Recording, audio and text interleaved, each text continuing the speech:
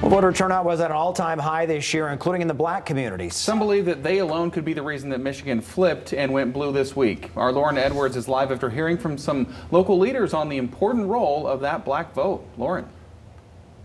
Yeah, Derek and Ryan, I spoke with them a few short hours ago and they were saying all of them the same thing. They were impressed with the black vote turnout this election season, and they were saying that also they hope that it leads to a win for presidential candidate Joe Biden, but also they just want to see more record turnouts like this for future elections.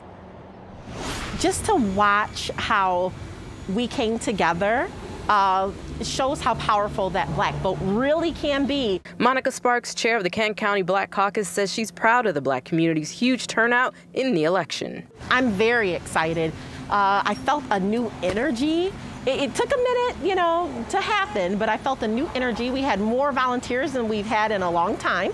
And more ads and robocalls and rides to the polls on Election Day. And the result was a high turnout. We're seeing record voter turnouts in all communities, but specifically in the black and brown communities.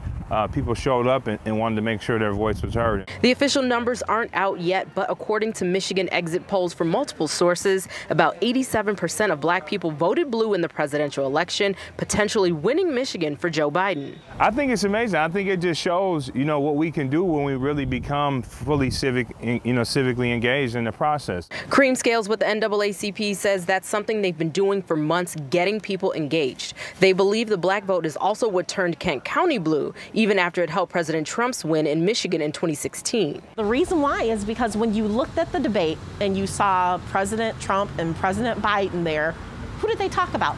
They talked about the black vote. Why? Because it's important, she says. The NAACP says it was President Trump's rhetoric and actions during his presidency that motivated more people in the black community to get out to vote.